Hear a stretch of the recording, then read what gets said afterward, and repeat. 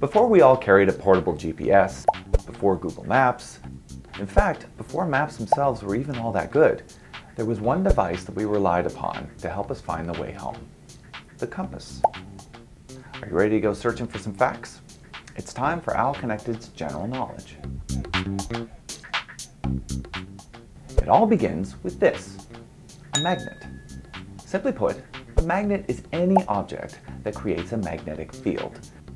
This field attracts ferromagnetic materials such as iron, cobalt, and nickel.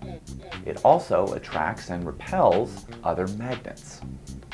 Wait, attracts and repels? How can it do two opposite things at the same time? It's all about the poles. Every magnet has a north and south pole. Opposite poles, north and south, will attract, whereas the same pole on two different magnets, say south and south, will push away from one another.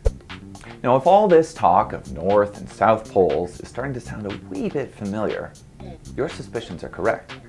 The planet's core is in fact a giant magnet, and the planet is actually surrounded by a huge magnetic field. So, the planet's core is a magnet, magnets attract and repel one another. Can you guess what is at the center of this compass? Exactly, a magnet.